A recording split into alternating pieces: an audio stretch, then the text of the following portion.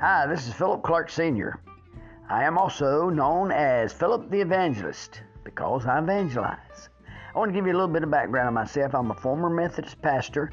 At 21 years old, I was licensed to preach in the Methodist church. They gave me 2 churches to pastor. I went to college at the same time. Consequently, one Sunday night, I went to a Foursquare Gospel church seeking the baptism of the Holy Spirit. That night, I did receive it. And from that point, I was no longer a Methodist. I became a Pentecostal. Thank God. Folks, if you will hit that follow button, that will be a blessing to us. That's a way that you can contribute to our ministry without touching your pocketbook.